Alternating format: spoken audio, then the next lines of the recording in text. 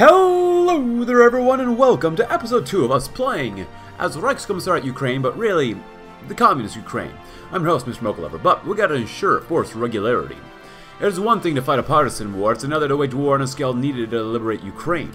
Our time to transition to such a type of warfare is drawing short, and we must acknowledge that our current partisan units are insufficient.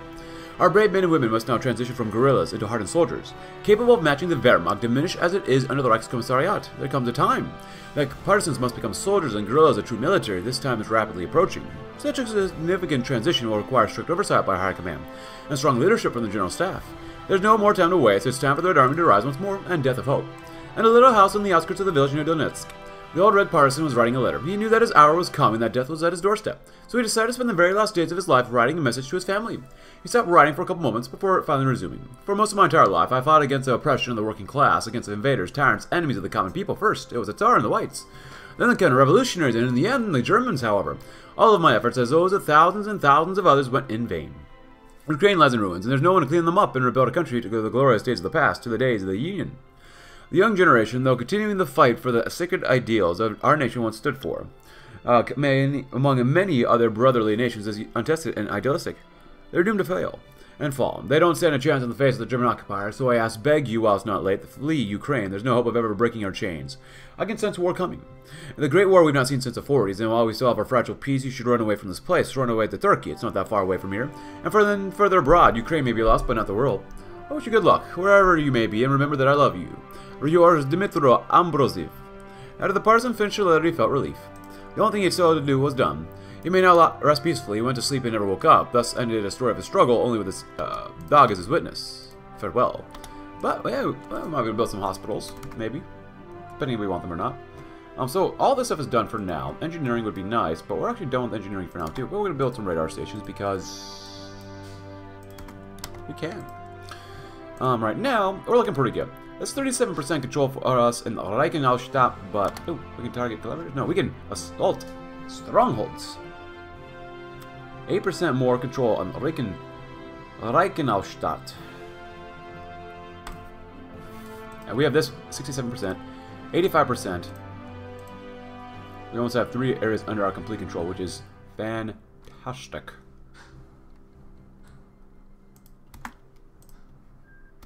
The beginning of combined arms. The professionalization of our forces continues apace, and great progress has been made in all areas but one, combined arms warfare. The reasons are numerous, all ultimately stemming from the subpar conditions we find ourselves in. However, the fact remains that this knowledge and training is fundamental to winning a modern war. The Wehrmacht will not hesitate to use every advantage against us, and one clear advantage they possess is knowledge of this doctrine of war. Fortunately, there exists a solution, albeit a difficult one. In Kazakhstan, there exist military academies with exiles who can teach these strategies. We'll send our best officers and men there so they can employ every tank, aircraft, and artillery piece to their maximum potential. That would be fantastic. And how much longer do we have to wait? Not too much longer. Ooh, ooh. Not bad. So good. 40%. I love it. And our absence. I got rid last time, but the West Russian war resulted in the decimation of our influence in Ukraine, with only the eastern regions and those bordering Odessa remaining feasible for operations, while this retreat was necessary. It resulted in difficulties, including a strained relationship with the existing Russian minority, and called into question our claim to Ukraine itself. Yet, even after 2 decades of propaganda against us, we retained sympathizers across Ukraine, even in the West. These sympathies are strongest in Zhytomyr, Vinnytsia, Volyn, and Maxim Konachuk. The regional partisan commander is confident that this support can be turned to manpower when this time comes. He is confident the force can be raised and men will once more rally to the banner of the Socialist Republic, as we're going to save just in case, just because I want to make sure we do well here. Alright, so let's see. What can we do? Not bad. Oh, not good enough yet. Ugh. Disgusting. It didn't even fire. Oh, the storm is calm. I want to make sure that whatever we spend our political power on, it is actually worthwhile to us. So, a 3-decade tragedy. The Ukrainian insurgent army is a force which some might see as an ally in our struggle for Ukrainian liberation, yet their actions show the danger they pose to us and any true friend of Ukraine. From their inherently hateful ideology to their total slaughter of Jews, to the tragedies in Volyn and Eastern Galicia, they're little more than a hateful band of raiders masquerading as freedom fighters, and we're hardly the only ones to see the results of the brutality. The peasantry in Volyn and Galicia who supported them have seen their support begin to wane as a result of UPA's methods. When these regions were occupied by Poland, these same peasants were strong supporters of the Communist Party. With support to the UPA fading, perhaps they can join us again. A storm's calm. Petro Lashenko ran a hand over the chipped concrete. It had been a bunker once before the German demolition charges had shattered its walls and killed its occupants. He'd been young then, a fresh-faced graduate from Frunz, class of 1940, right on time to fight the fascist invasion. He hadn't stopped since. He met the eyes of his counterparts, Kutsenko, Maxim, and a handful of other their junior, and nodded in greeting. It made him feel old. Last time, the senior political leadership of the Ukrainian SSR met personally with its heads of its armed services. During the prelude to the West Russian War, things hadn't gone precisely to plan. Lashenko had gotten lucky, many of his comrades had him, and superstition was hard to shake. Prayer, I suppose, had its occasional use. Comrade Secretary Shumsky began, his voice filling the room. I apologize for summoning you here on such short notice, and not waste your valuable time on platitudes. We all know what's at stake, and we all know what we've lost. The man seemed as lively as ever, despite his age. The fascists are weakening, disorganized. We've grown stronger, our stores are full, our men motivated and ready. He looked at each of them. Comrades, this is the best opportunity we have. Maybe the only opportunity we might have. We cannot waste it, for the sake of our children, for the sake of the revolution, for the sake of all those we lost. That day will come soon, comrades, very soon. An early handed-out folder will be opened upon their return. Return your men, spread the news, and may luck be with us all. They left with determination in their faces and iron in their hearts. A 3-decade tragedy, which I just read, and 4-decade farce. Perhaps the greatest mistake made during our liberation of the Western lands was the belief that we could trust the UNDO, bourgeois Ukrainians who once ruled Galicia. A mistake we came to regret when they betrayed the Socialist Council Republic. The treason left them helpless to stop the Germans afterwards, but remnants remain in the form of the UNRA. This group is a deceptive, malicious gang of Polish collaborators who dare to champion Ukrainian freedom. Their understanding of liberty would entail only the exploitation of this Ukrainian worker by one of his own. They are incompatible with their own vision, but unlike the UPA, they command some genuine loyalty from both peasants and bourgeoisie. In fact, that will make them dislodging them even more difficult than the UPA. And we're back. And like normal, we're going to save just because I want to see how much influence we can get across the region. Alright, so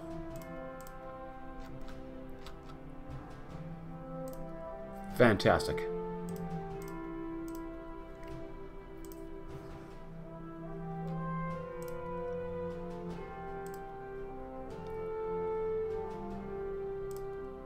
Nearly perfectly occupied. Can we just like fully occupy it? 58%. Because this one does what, 30%? Need to do it one more time here. So we have 3 areas under our control. That is amazing.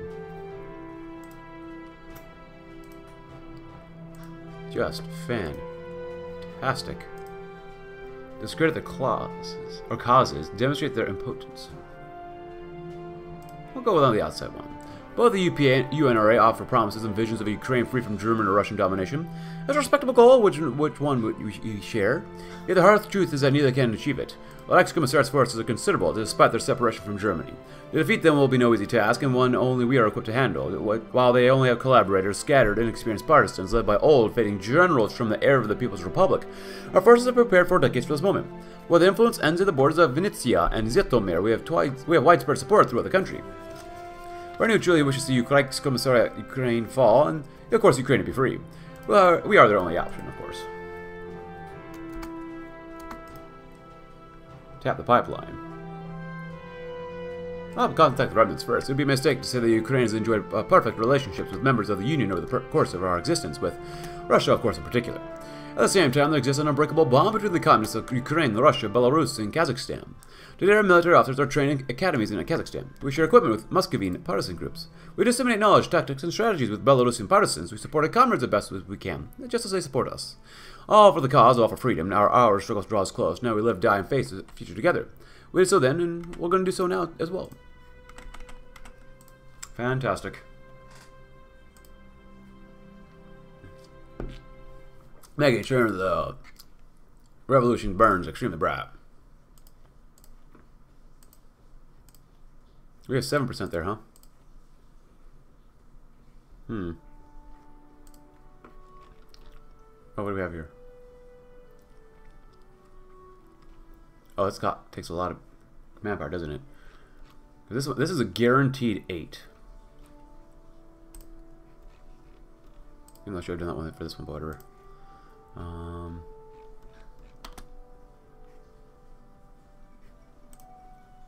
I don't mind just waiting to just get guaranteed plus 8.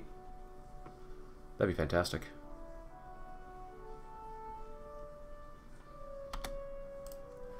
A full nice 10%.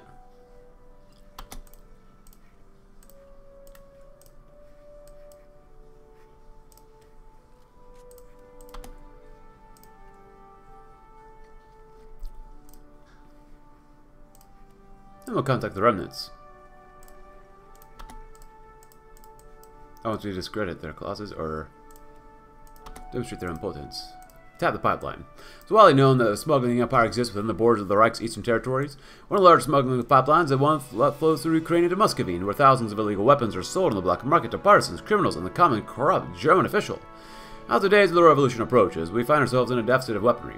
To alleviate this issue, we'll routinely ambush convoys using the pipeline, seizing massive caches of weapons to fuel our own war effort. Or why would we not? Good target collaborators. Ooh.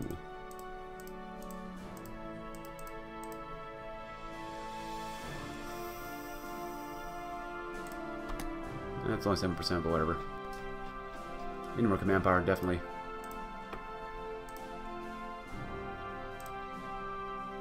Lowered it by a little bit. Raised deficit. Got rid of as much damage from the deficit a little bit, but still. Not good enough. Bread basket actions are available, huh? Oh, I guess we can still do this. Forgot about all this stuff. Well. Cost command power too, which is why I've kind of ignored it.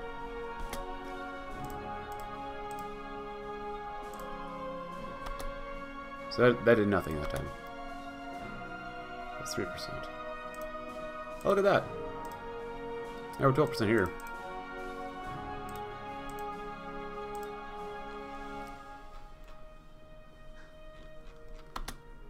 Can we save up for another few more days to get this one?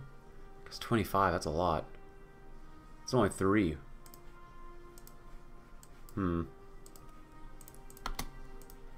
Symbol of the uprising. The time is fast approaching.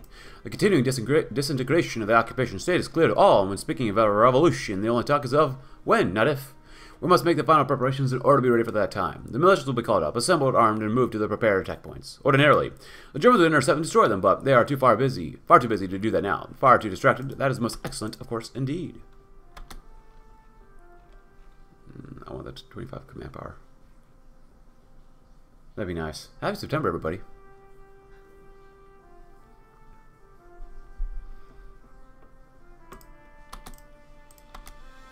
Well, maybe at this point we're just going to focus on the states that we do have. Because I just don't think we'll be able to take Kiev. Don't get me wrong, it'd be nice, but...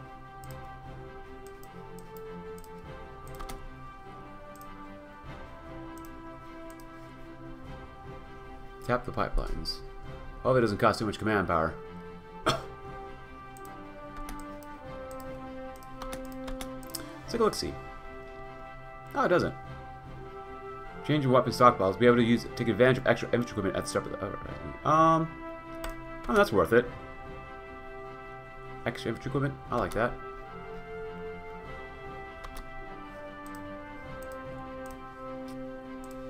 Eventually, in 1918, once more. The wheels of history turn and groan as we make ready to achieve our destiny. As the Ukapsts, Borodbist, and the Ukrainian Bolsheviks did in 1918, we now extend ready to overthrow and expel a German-supported reactionary regime while Berlin is engulfed in turmoil. What's our chances here? And when we've succeeded, and as we succeeded then, we shall succeed now. There's no doubt that the forces aligned with us are considerable, but our forces are prepared. The Communist Party is united, and our resolve is steadfast, for we have something no others have. Excuse me. The Ukrainian people stand at our side, and together we march to seize their liberation. The die is cast, and history will soon say if we have done enough. Death to the German invaders, long live Ukraine. The eve of war. That seems like fun.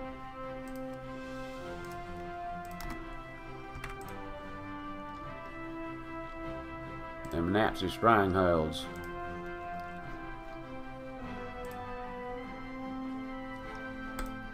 Nice. We have absolutely full control. 2/3 of it are under us. Fantastic. We're only 10% here, but I'm not concerned. Nice. Threshold's getting lower and lower, it looks like. It's fine with us.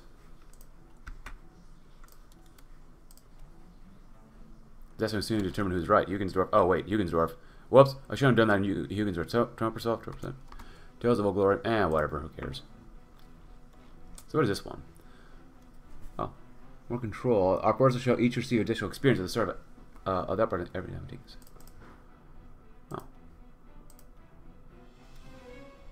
I'm okay with that. More experience. Sounds good to me. I mean, obviously we not spend that much political power here, which is good too, but still. We got another 20 days for this one, so... Which probably won't even happen when we hit the Civil War, but whatever. Capetian Proclamation. Good for them. Hey, poverty's not too good. What else new? Rojas disposed. Well, it's killing itself. But what else new? Wow, look at all those demilitarized zones. Doesn't make sense. Interior of Africa, who's really looking at that right now? You know? There you go.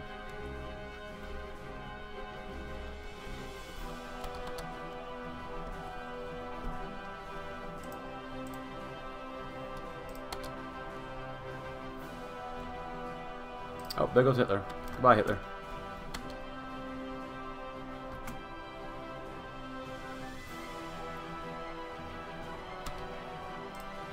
Darn, it did nothing.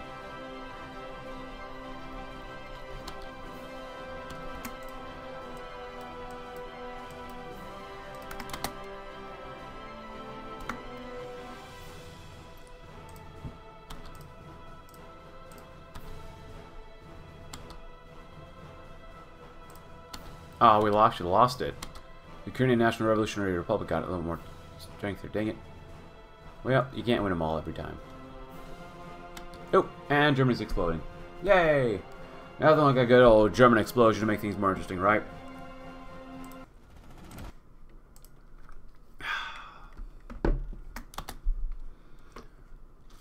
The Evil War. In the basement of an unassuming apartment building in eastern Ukraine, Andrei Lechitsky sits by a bank of telephones and drums his finger on the desk.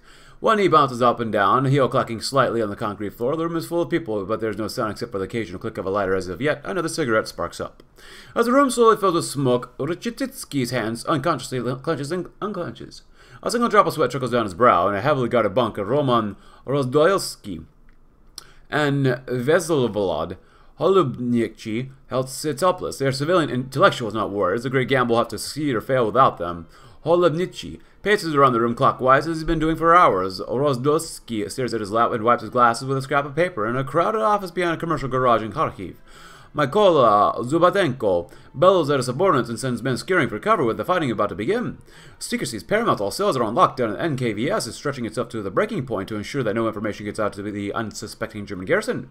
Red-faced and exhausted, Zubatenko drains a shot of vodka to strengthen his spirit. Alexander Shumsky sits and smokes a cigarette.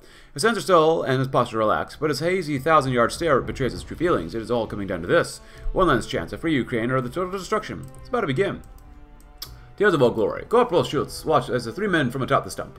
Their shadows flickered on the canopies of the tall trees as their meager campfire sparked. The grounds were wet with the evening mist, drowning what little heat the pile of twigs could produce, but the three men hardly seemed to mind. They had seen nights much darker and colder than this, when the first mounds were cutting yet another tale in a bellowing voice that would have gotten them shut even a kilometer closer to the towns. Then you remember how we were hiding in that cellar, the one with all the carrot marmalade the farmers were hiding away? Well, of course, I can never forget Anna and her delicious marmalade with that light hint of cinnamon. Though, as I always say, the woman is often tastier than her cooking, and with Anna, I couldn't have been proven more right, said the second man with a hearty laugh. Please, comrade, we both know she never got to meet or near you with those crap-stained Red Army rags of yours. I cannot say the same for myself, of course. Hold up in that tiny cellar. Your butt was so close to my face I could probably taste a week's worth of your supper, said the third. Ah, but I bet even our friend's hindquarters were almost certainly tastier than your cooking, replied the second. You're too harsh, comrade. Even a fine chef like myself cannot make a meal out of what these krauts call rations, snapped the third man as he tossed a pink sausage at Corporal Schultz's pallid cheek before it bounced off with a slick flop. Cut that out or you'll dirty up his face, scolded the first. We want his friends to admire every ounce of that Aryan beauty when they see his head pinned to a tree. Hero of the Union, and an approaching storm. There was stillness in the campsite. The kind of stillness that precedes a storm. Soldiers ate their rations in silence. Patrols moved quietly through the forest brush. Ludmila Pavlichenko cleaned her rifle, delicately removing and polishing each part and reassembling it. Not much longer now, she thought.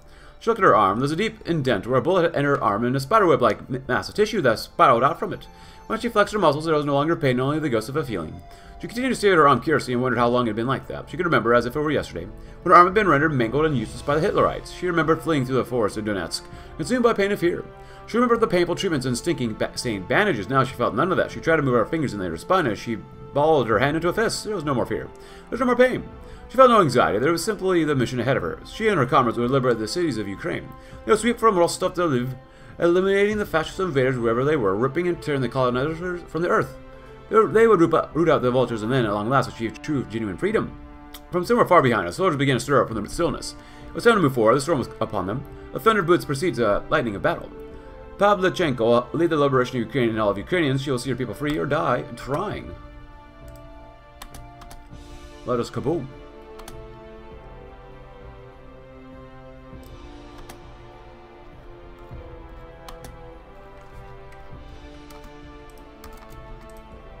We're gonna kaboom sometime here. Not sure when, but sometime. Franco-Burgundian War, very nice. Happy November, everybody. Hey, somehow poverty actually got a little better. Go figure.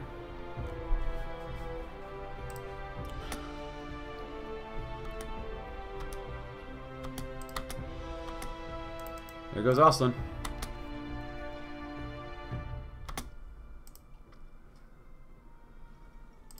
And Spado doing his thing.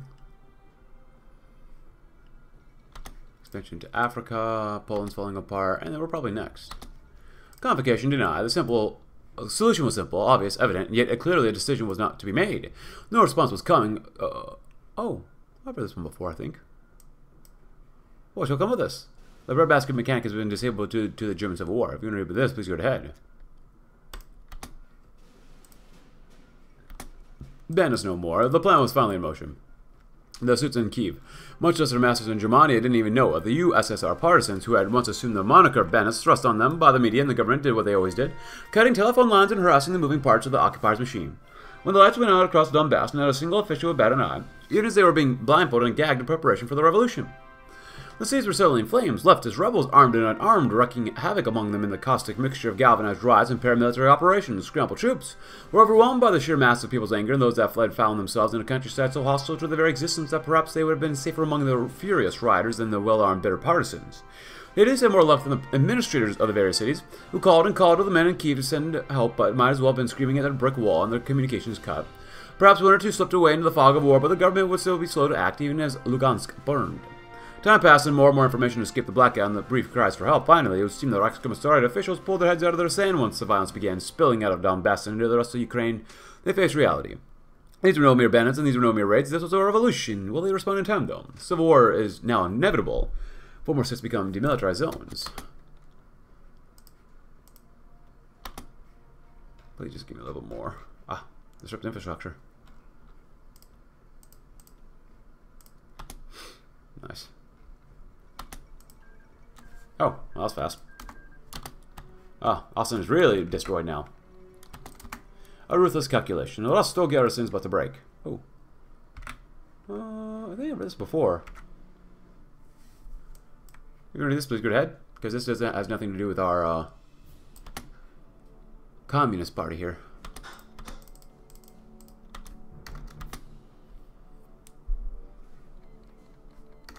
There's the Jews. Volhynia ablaze.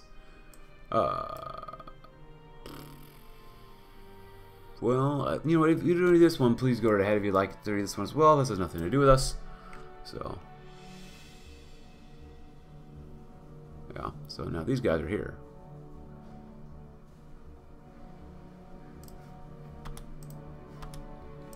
You guys have a focus screen? The Great Panic.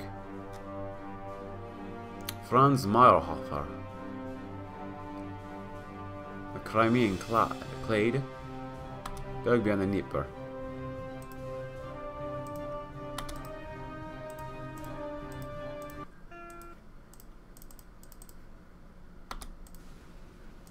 The western lines cut. If you're into this, please go ahead too.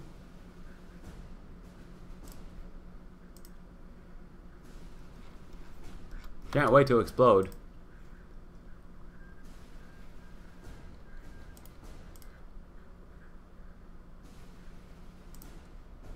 Oh, Dessa's got better.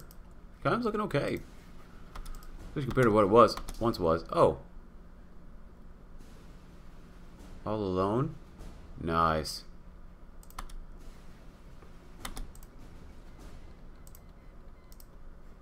Burn has exploded too.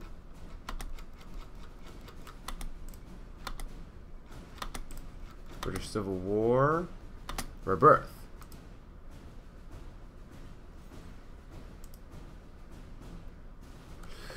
Pablo cleared his throat, muttering a handful of mnemonics to ensure that he remembered the speech.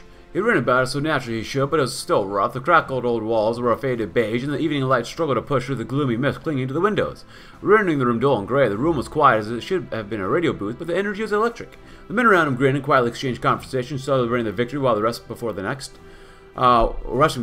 One of them was just waiting beside him, fiddling with the radio. "Is it working yet, Vasil?" asked Pablo, who was beginning to feel the chill of the old Lugansk building, not helped by the gunshot-broken window through which a draft escaped. "Try and sir," muttered the younger man. "We need messed up their equipment good during the takeover. You can't fix that in a day. It's been 3. We're live." The bickering faded away in the face of pride and purpose as the memories of united victory led Pablo through his next words. "People of Ukraine, a new era is upon us. As many of you surely heard, control of Donbass, as well as the last few weeks, Kharkiv and Izium, has been lost by our occupiers. Communication has gone dark. Let there be no question now as to why they've been lost. The revolution has come, and the Ukrainian Socialist Soviet Republic has been reborn here in Donbass. We hereby declare the USSR to be the legitimate and sole government of our homeland. The revolution will continue until the fascists and traitors are driven out as they have been from Donbass and Kharkiv. This message will repeat until taken down, or new information rears its head. Glory to the revolution, recorded and repeated. The time is now. The revolution has begun." Vindicate the Long March. As part of the Nazis' worst efforts to stamp out the Soviet Union, their heirs to the Bolshevik Revolution still survive. They've returned to see that their arch-enemy now reaps the whirlwind. The defining adventure of the KPU, the Long March, was the crucible no sane man should be forced to endure. Securing Eastern Ukraine from the Wehrmacht control, brutal and chaotic as it was, will forever stand as a testament to the now renowned Socialist Republic. The people of the Dnieper have finally stood up, revolting against decades of unforgiving subjugation. With Ukraine now collapsed into anarchy, we must act swiftly, be it sweet victory, bitter defeat. The forces of the KPU remain steadfast for what comes as the revolution is reignited once again.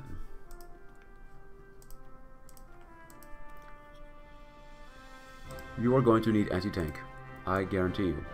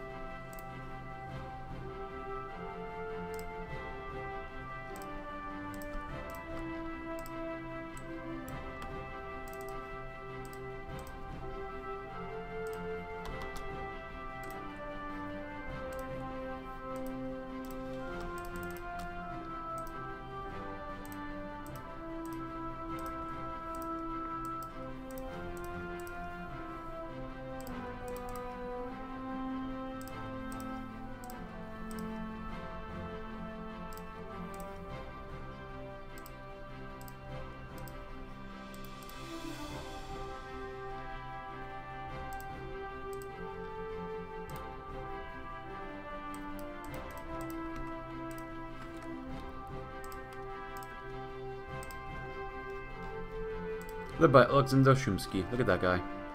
National Communism. Fighter until the end. Well, if you don't read about him, this is great. Hey, get political power, defense, and attack on core territory, weekly political power, trust, lessons of the Long March East, ascendancy of the Shumskyites, party of many stripes, the worker Ukrainians, and peasants' Red Army. God, attack and defense is really bad for us. Division organization is really bad too. The Ukrainian Civil War. And revolutionary inertia. Which means we gotta push hard and fast right now.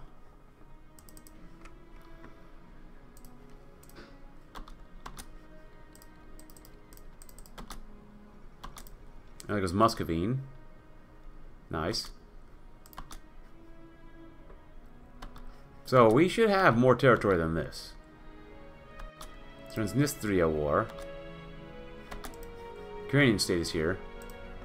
Oh, they go over these areas too, huh?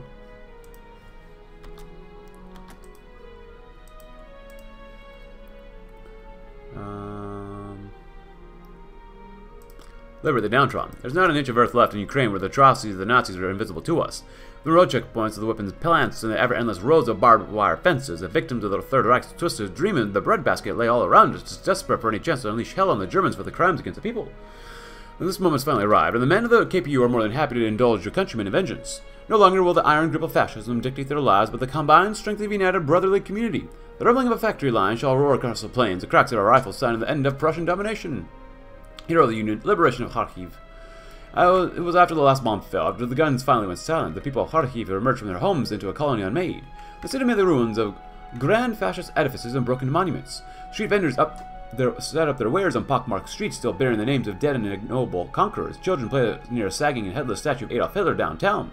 Families sifted through the rubble for ones they had lost. Ludmila Palevchenko walked through these scenes feeling a strange sense of peace. Yes, of course, many died in the battle. Yes, of course, there had been awful losses. The theater had still been razed to the ground. Streets remained littered with rubble. Still there was hope here. From a sagging balcony high above her came the sound of voices. Long live the Union, long live the free people of Ukraine. Scattered throughout the liberated city came other voices, making similar cheers even among the ruins. It was the sounds of the city waking up after fighting off a long illness, after a terrible injury. Ludmila listened to these voices for a moment. She slugged her rifle over her shoulder and smiled. While much work remained ahead, each day alive was its own success. A free Ukraine regained its strength. Swing the clubs, pull the triggers. Even as the civil war was raging, the German settlers and the Ukraine still greedily cleaned the food supply of the breadbasket, the main beneficiaries of Nazi tyranny in the region, stuffing their bellies with, while the countrymen starved, grain ripped from our soil, worked by the people and watered with tears. If there was even a single shred of sympathy in these Germans, they know our pressing need for food for our soldiers.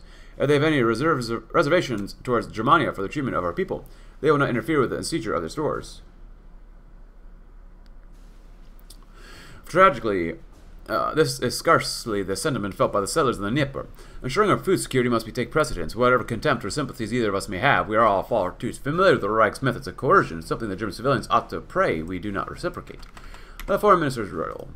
In the morning, I'm held by an old veteran slumped against a shed, the last days of his life sliding away in a stream of vodka.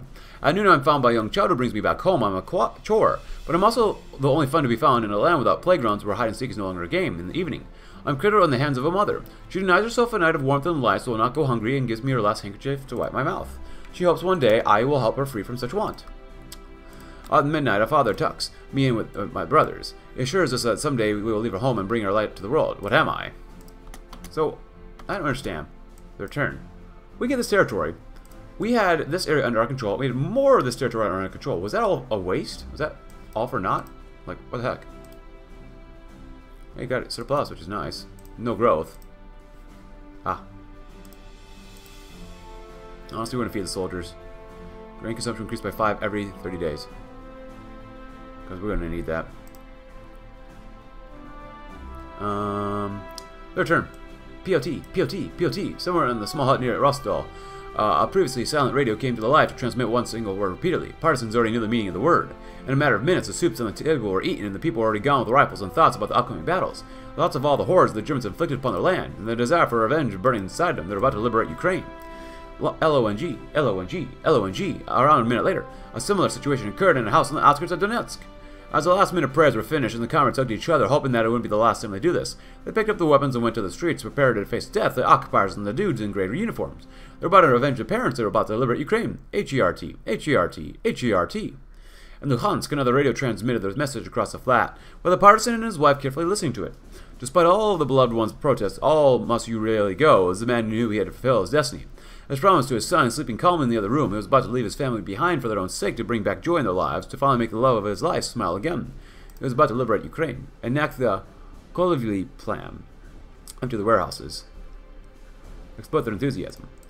Michael Kiev knows the power that propaganda can have in rousing the spirits of our fellow countrymen, a tool the Germans themselves wield with begrudgingly good effectiveness.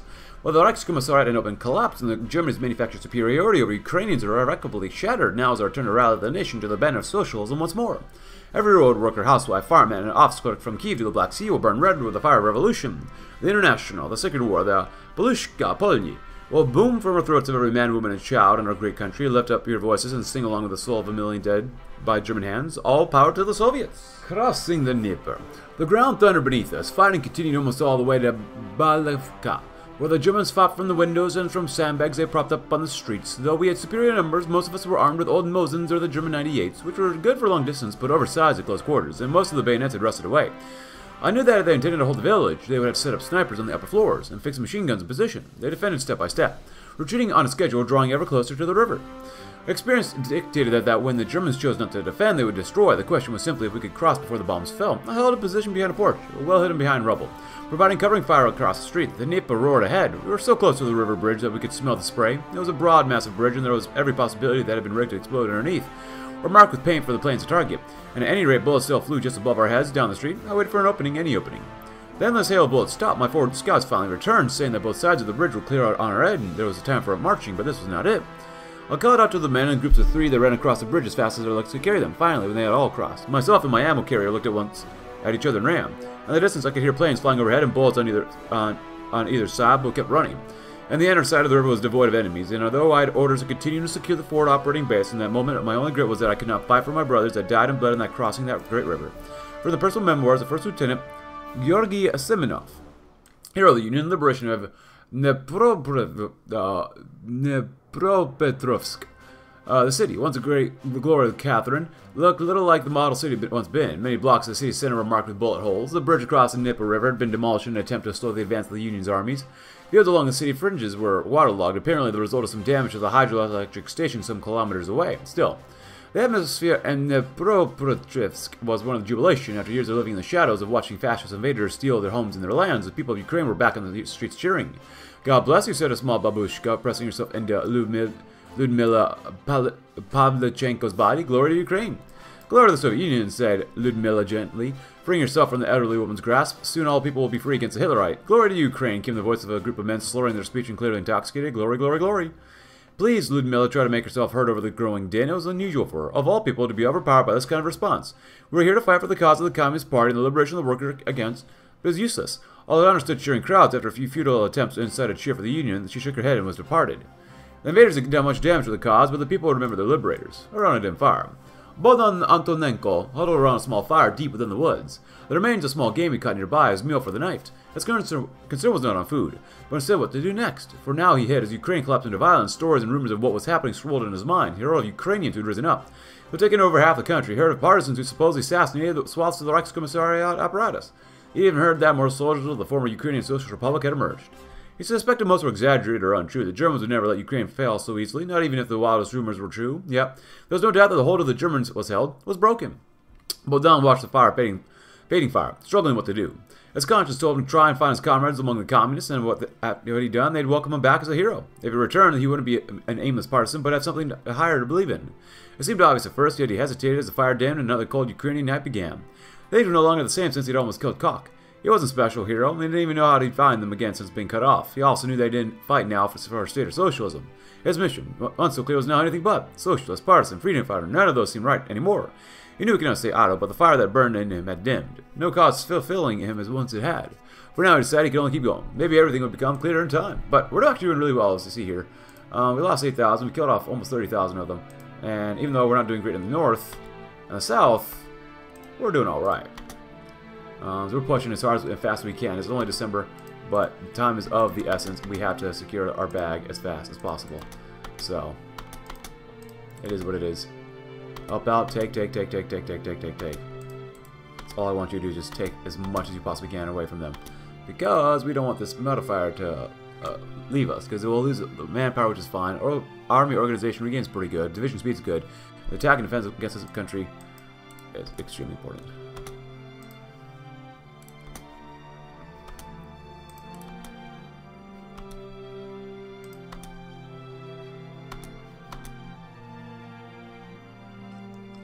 God, are they pressing hard against us? It's not funny. But if they're not winning on most of these areas here, that just means we can continue to push. We get to. Thank you very much.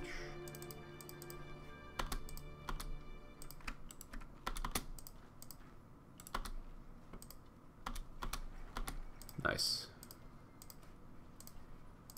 I'm gonna play next. Yes. I hate that these guys, the Ukrainian state is not doing well at all. The Republic of Ukraine is doing nothing against the Reichskommissariat, which is really bad for us.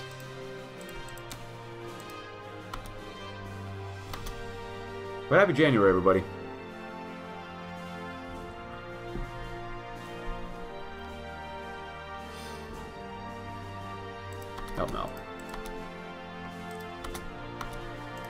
Good.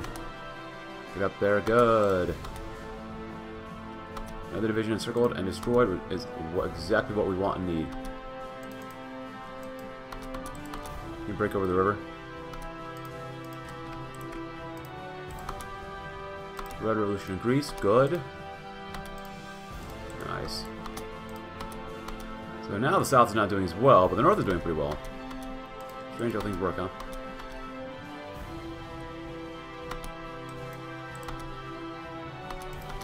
Keep going in. Just do not stop. I told you not to stop. On the road to Kiev. Fiery fury and passion surged through Peter van Norden as he drove through the Ukrainian countryside towards the city of Kiev. He gripped the steering wheel tightly, his knuckles wide as seething with indignant rage. His focus was on the barbarians who were infesting the countryside, sabotaging, stealing and killing incompetent Germans. No, it was a German officer who had come to his farm and had the audacity to order him to evacuate. It was too dangerous, he said. It was for his safety. He could have stayed. Peter knew that he could have remained and defended his sons from the bandits. Partisans and degenerates that were apparently too much for the Germans to handle, unfortunately. The German officer had resorted to ordering him to leave. While furious, he knew better than to refuse a direct order.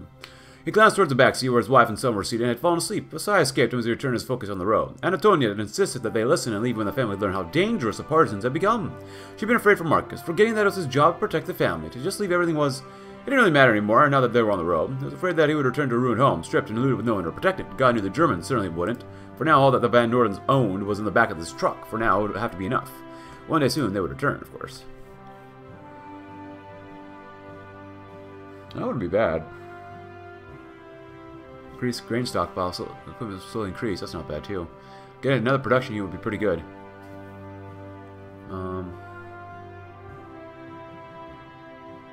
It's not bad either. Weekly stability. Are we losing weekly stability? That's pretty bad, yeah.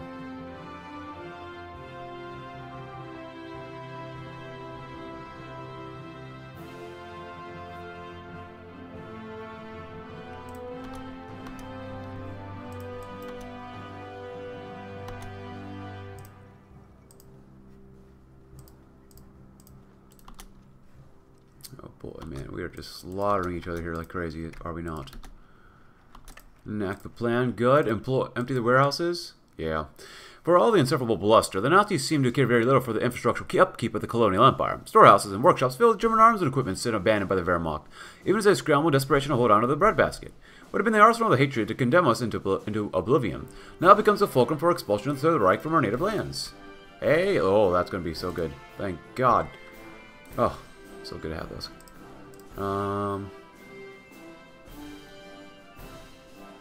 Yeah, that's pretty good. From industrial base for war from sand. A patriotic fighting army from slaves. I like this more. Decrease weekly consumption grain by 1. Increase grain stockpile by 50. If you want to do something, do it soon. Huh. Well, exploit the enthusiasm. When our countrymen do not look back following the era of Bukharin, the advent of the German occupation has driven many young Ukrainians back into the arms of the KPU. Whether it's in the fields, in the factories, or in the army, the whole of our nation stands defiant against the Prussian menace. Germany will look in fear as their old enemy crests the hills in the distance, young Ukrainians marching in the tunics of their grandfathers, rifles in their hands and fury in their hearts. The children of Kiev hold their fists to the skies, grasping the hammer and sickle in their hands as it rises above the Dnieper for all the world to see.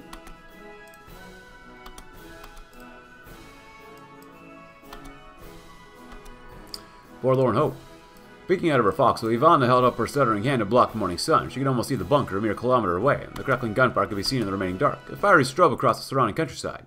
The fortification was impeccably designed. Its placement at the top of the hill with a large stretch of open countryside made it a perfect vantage point for triangulating fire and air sport enough to strangle the revolution in its cradle. Ooh. This is not looking good. I'm gonna go here. How about do that too.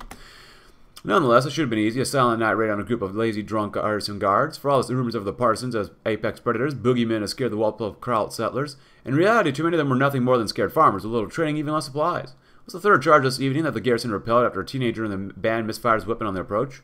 The commissar had called for volunteers for these suicide missions, throwing around the usual words about the inevitable workers' victory and the triumph of the Soviets.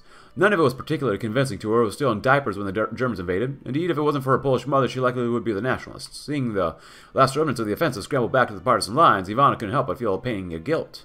The faces of these boys and girls, hardly much older than her baby brother, running or in some cases limping for their lives. She knew after the commissar ran out of volunteers. He would start waving that pistol around, making demands. More kids ground up in Hitler's buzz saw for some dead ideals. Ivana made up her mind. When the commissar carried the next charge, she would be the first in line. No more cowardice, no more hiding, but when she charged, she wouldn't do it for the ghosts of Lenin or the rotting corpse of the Union. When Ivana fought, she'd be fighting so that one less Ukrainian had to die. Ah, what a giver.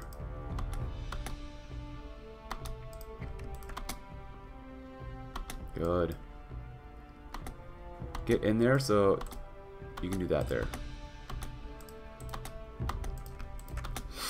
You can circle a division there if you're smart enough and fast enough.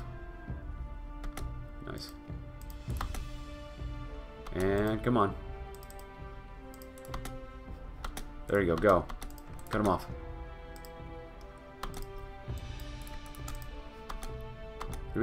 Kiev is still over here, huh? Come on. Because these guys have armor on them, don't they? Yeah, Grenadier divisions. Oh, destroyed. What a beautiful thing to see.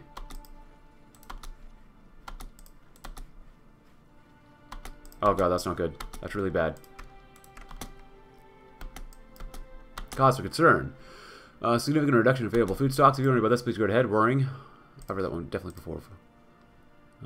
Feed the soldiers. We just have to. Production would be nice. How many guns are we out? A lot. Huh. It's fine.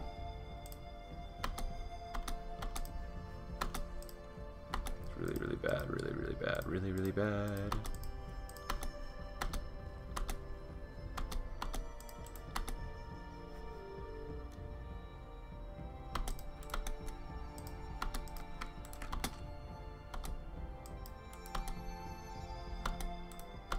Get in there.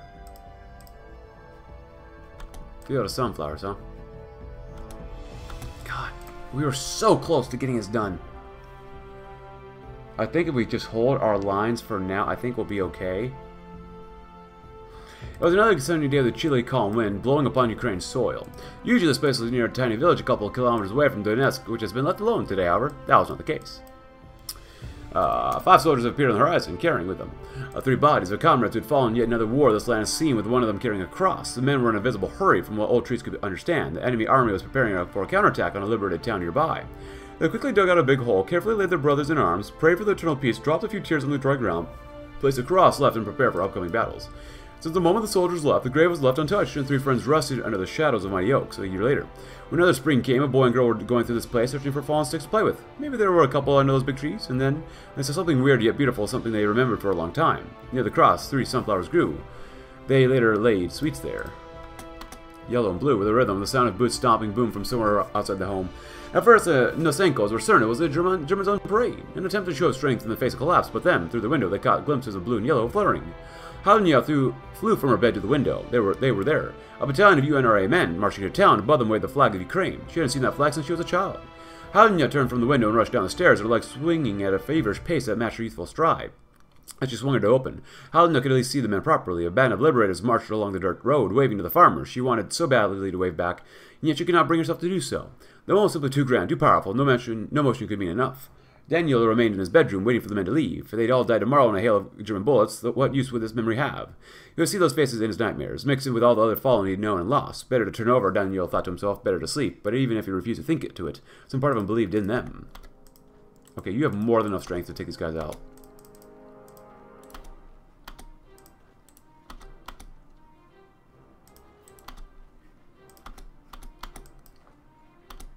I need you to, for the most part, just defend your butts off.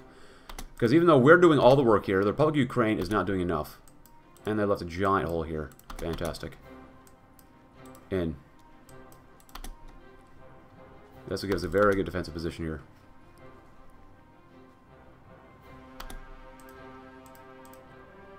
Oh, there's someone on there.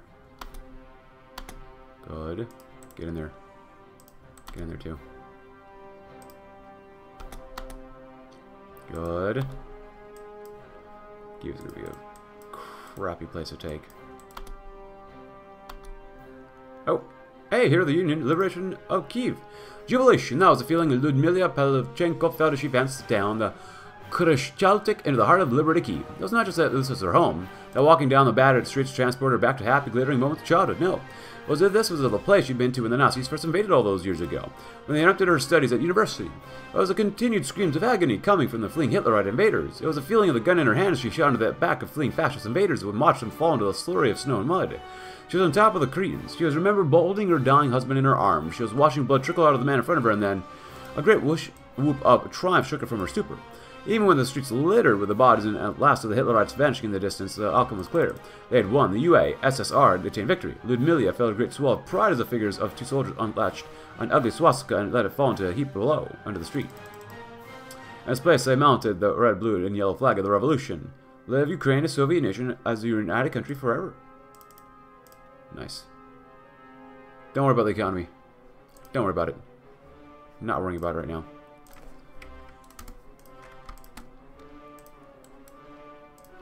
So far we can get. Ooh, dude, planes.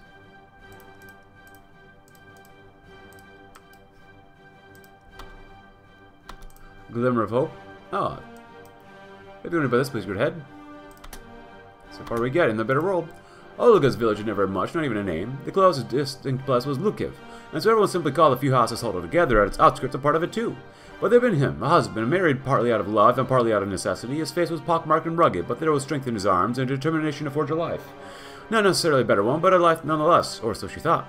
Ambition lurks deep within the heart, and sometimes it takes others to bring it out. It had been only a few months after the wedding, and Olga was with child, and he had decided, out of some foolish determination to build a better future for them, that there was room for one more soldier in Ukraine's ranks. There had been no discussion, no argument, simply cheers, congratulations from the women, cheers from the men, and then silence.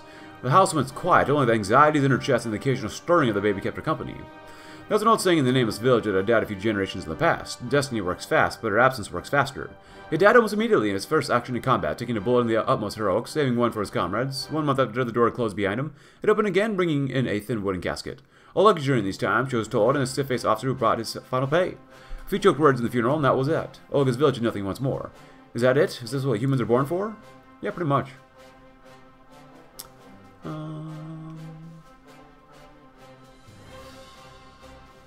I really want to do this one. I really do. Patriotic fighting army from slaves. Their countrymen are hardly the only victim of Nazi expansionism, even here among the hills and fields. From seemingly every land touched by the German advance, slaves from across the east were shipped into and out of Ukraine to tend the crops of Nazi breadbasket. From fellow Slavs to destitute Jews, even German expatriates. All united in the cruel bindings as they are in the hatred of the fatherland. With the gaps in front lines beginning to form, there are only so many places our soldiers can be at once. It's where the liberation of the slaves dovetails with the revolution. Those willing among the labor force of the Third Reich will form into special divisions alongside our army, where we might fight side by side to break the shackles of the mutual oppressor. But I'm feeling pretty good now. Oh, increases it by 1. Autobahn. So that's pretty good. A disease fit for vermin. Wartime harvesting. A handful of chips going far. Raise the stakes. Extreme times call for extreme measures. The focus will greatly buff our division attack by 25% for reducing our defense by 25%. Soviet supernova. Oh god. Well, if you want something done soon. As the months tick by and the Civil War continues ramping up, many are worried the conflict might drag on for years, even if the morale of the civilian population and the soldiers were infinite. It's only a matter of time before Germany recovers from their own civil war, at which point they'll begin reinforcing the holdouts of the Wehrmacht in Ukraine. The clock is ticking loudly as the fighting for the breadbasket grows nastier by the hour. Leadership of the KPU has decided on a grand offensive against the German opposite line, hoping to wrongfoot the enemy and perhaps secure a swift victory. The KPU government will spare no expense in either grain or ammo as the army is reinforced, stealing for itself the onslaught to come. We must brace ourselves. This operation will either shift the momentum in our favor or result in a defeat that we may never, ever recover from. But I think I'm going to end it there. If you enjoyed the video, though, please consider leaving a like, subscribe if you're new, check out my Discord link in the description below, and I'll see you tomorrow as we'll probably finish the Civil War. Thanks for watching. Have a great rest of your day.